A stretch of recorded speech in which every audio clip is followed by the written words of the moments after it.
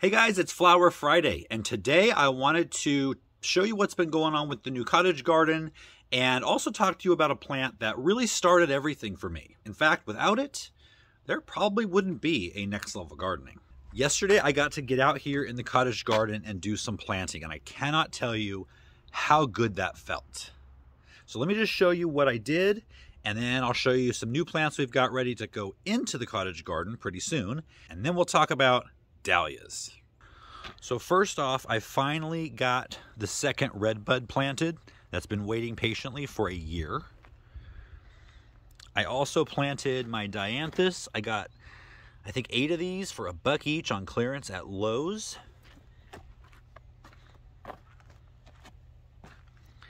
And all my muscari and daffodils are on their way up.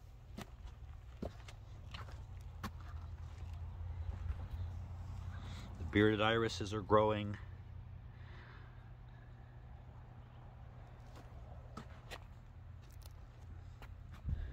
And then I also got 2 salvias on clearance at Lowe's, half price. And then there's this little sunflower that seeded itself right here. I'm gonna let it go. Now, none of this was possible until yesterday. I finally was able to flatten this out and get this path in here. Now, these aren't going to be the final path borders. This is going to be some small wattle fencing that I'm going to attempt to make with the eucalyptus branches I have. So let's go down and take a look at the seedlings that I started in the fall to very soon go up there in the cottage garden. All right, so everything is coming along nicely.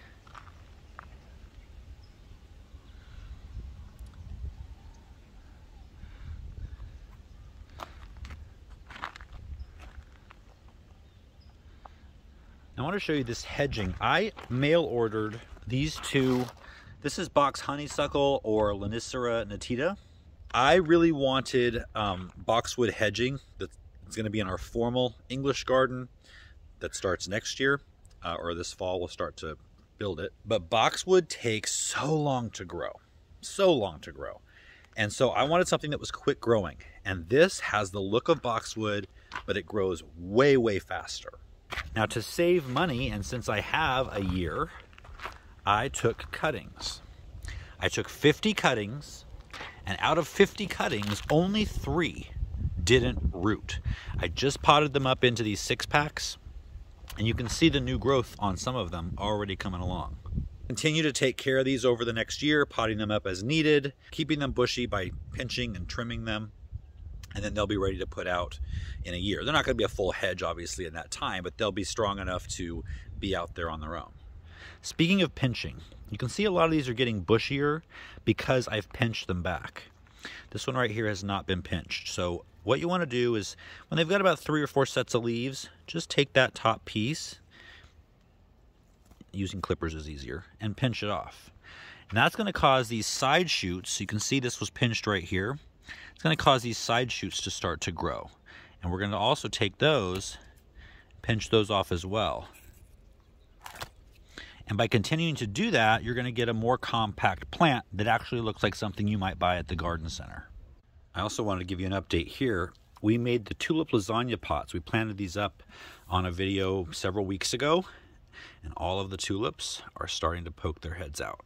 And you can see that this chicken wire to keep the squirrels out has definitely done its job.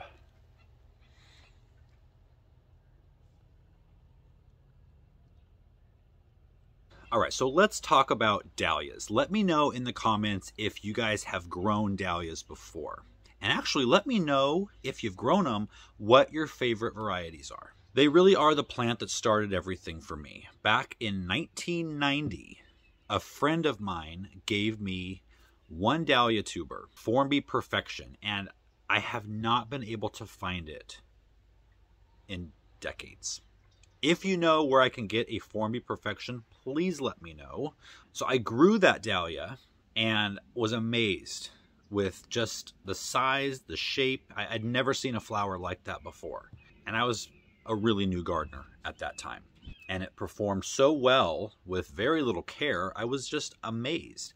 And people who came to my house and saw it were amazed, which as a new gardener made me feel really good. I found out the following year that my sister's piano teacher, who was actually a neighbor of my friend that gave me the dahlia, who actually got the dahlia from her, Jean, she was a master gardener and she grew a ton of dahlias. And so I got to meet with her, went over to her house. Now, she only lived at the street behind us, so it was really convenient. But she gave me a bunch of dahlias to grow that next year. And I spent, my best friend Alan and I spent so much time with her in her garden, just absorbing all of the, knowledge that she had. And her garden was really inspiring too, so it was just great to be there. I dedicated my book last year to Jean because she just really instilled in me a passion for gardening and for continual learning about gardening. Alan and I started to show dahlias competitively in local shows, the county fair, things like that, and just had a lot of fun with it. And then the county fair asked Jean to do an educational booth about dahlias. And she said, why don't you ask the boys? And so for the next many years, Alan and I had an educational booth about dahlias at the county fair. I guess that was my first time teaching about gardening. I never thought of it that way. But you only have to grow dahlias once to be hooked, because there's so many shapes and sizes and forms and colors, and they're so easy to grow. That's the one thing that I didn't like, because people would come to my house and they would see all these amazing looking dahlias, and it was hard to take credit because I then had to teach them how easy it was to grow them. So I'm going to give you some basics today so you can get started, and then throughout this year I'll film updates and tell you what you should be doing at any given time with your dahlias, and then hopefully by the end of the year I'll have enough footage together where then next year I can have a complete growing guide for dahlias. Now, dahlias are native to Mexico, tropical regions.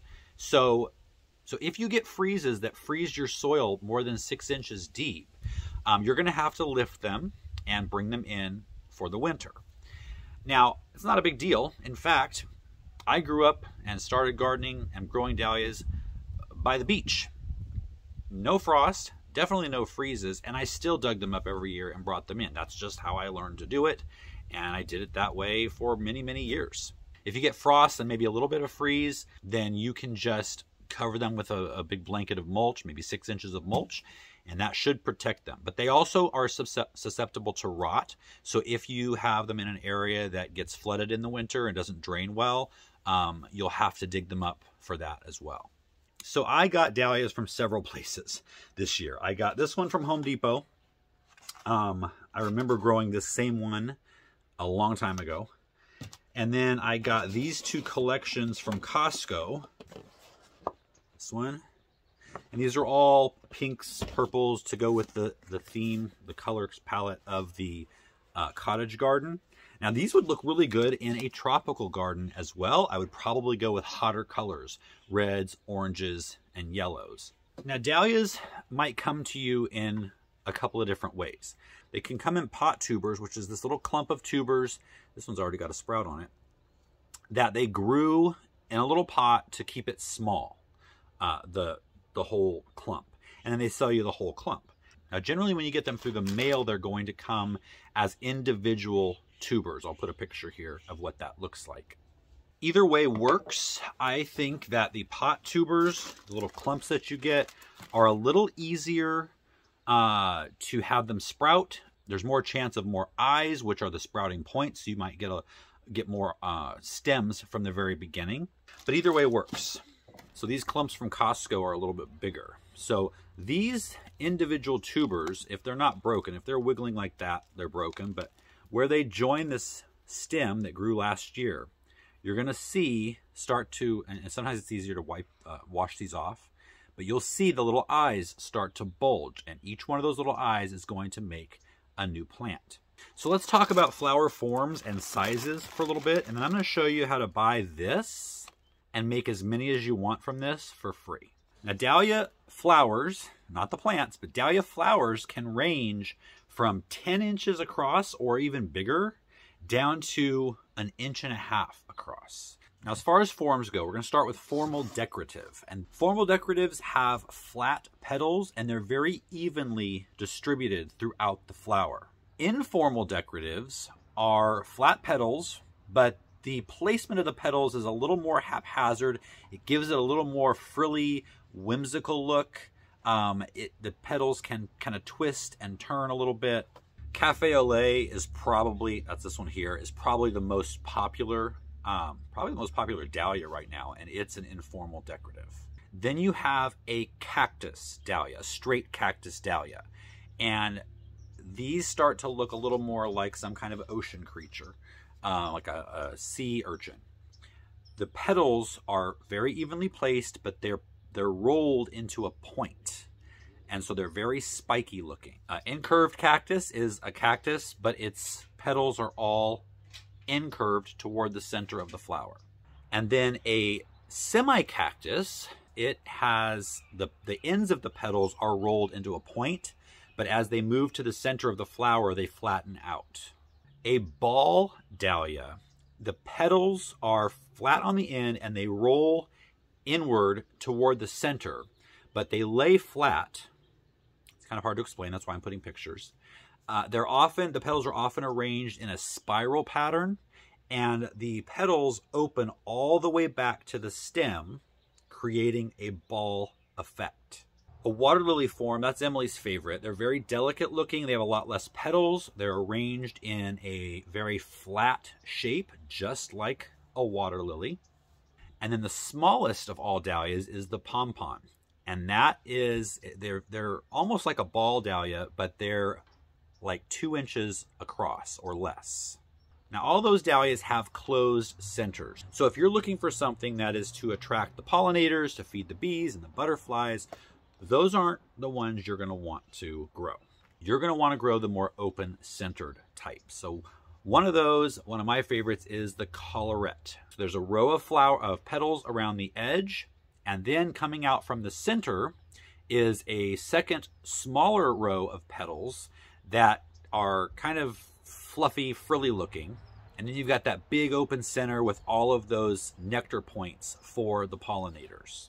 A single dahlia is like a collarette, except it doesn't have that inner row of frilly petals. And then an orchid type is basically the same, except the petals that are coming out from that central disc are turned in on themselves. So they have more of a pointy, spiky look with that open center. Now, several of these forms, but especially the cactus and the informal decorative, can be laciniated. And that just means that each one of the petals, the tip, has been cut. It's split, kind of like a snake's tongue. And it gives the overall dahlia a very lacy look. I think I've forgotten a couple. But that's going to give you a good amount to choose from when you go to order your dahlias. Dahlias also come in almost every color but blue, and they have different color blends in the same flower. Now, if you are more into growing vegetables than flowers, you got to use some dahlias in your vegetable patch to bring in the pollinators and to attract all of the beneficial insects. You're going to want to do that with those open center dahlias. The single, the collarette, the orchid types, all of those are going to help your vegetable plants grow better with less pests. Now, there are several ways to propagate dahlias and to get more, because I'll tell you right now, when I used to grow them, and it's been a while since I've grown them because I've had too much shade at all of my properties in the past, 15 years. So I'm excited to have all this sunny space now. But when I used to grow dahlias, you would open the catalog and they would be maybe $3. You could get them for $1.75 if it was like an old, variety that was all over the place. The brand new introductions were like $8 to $12, and that was like, wow. So when I got back into this, I had some sticker shock seeing the prices that they were now. Now, of course, this is like 20 years later, right? But fortunately, dahlias are really easy to propagate and multiply, so you can just buy that once and you'll never have to buy that variety again, and it will multiply and multiply year after year. And if you can find a local dahlia society, they have tuber exchanges in the spring, and you bring what you have left over, and so does everybody else, and you can trade, so you can get new varieties that way without spending money. You can propagate a dahlia first by division. If you find the central stem, you're going to see this is the central stem right here. It grew last year. And around that central stem is going to be all of the tubers coming off of that. And each one of these tubers, if they have an eye, they can produce an entire plant by themselves. So you see this eye is more than an eye right here. This is actually sprouted. There's also a little eye right there. So if I were to take a knife, and I'll do a video on this later, but right now just worry about getting some in the ground and not dividing them yet. But if you take a knife and you cut part of that stem off with that eye that has the tuber attached, you can take that and plant it separately. And then each one of those tubers next year will produce a whole other plant. You can divide those again. So you will have unlimited amounts of that variety. But that doesn't help you this year.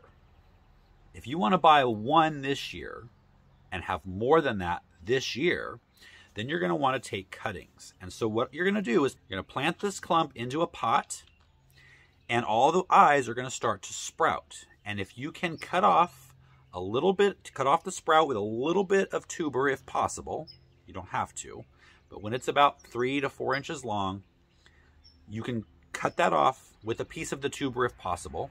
Put that in a little pot of well-draining seed starting mix or whatever, potting mix. That cutting is now going to produce a new plant. That next year will have more tubers. But this way you can get more plants this year. So I think that's what I'm going to do with a lot of these, is put them in pots, put them inside under a grow light for now because it's still too cold outside at night. And that will help me multiply the plants for this year. Now, I will take you through this process, everything I do, in videos coming up on future Flower Fridays. But you can also grow dahlias from seed. However, you're not going to get a named variety by seed. If you take the seed from one plant, from one of these, let's say this one here, and plant it the following year, it's not going to be that dahlia. It could be something completely different. It could be a new variety that no one's ever seen before that looks great. Chances are it won't. It takes hundreds of seedlings to produce maybe one good flower that's going to be, one to be named and then sold. So that's what I'm going to do. I'm going to put these in pots on a heat mat under a grow light and see how many cuttings I can get. I hope this video inspired you to at least give dahlias a try this year, even just one. But I'm telling you, you will be hooked, and it will not be just one next year. If you learned something, please give the video a thumbs up, subscribe if you haven't already, share this with a gardening friend, and I'll see you next time.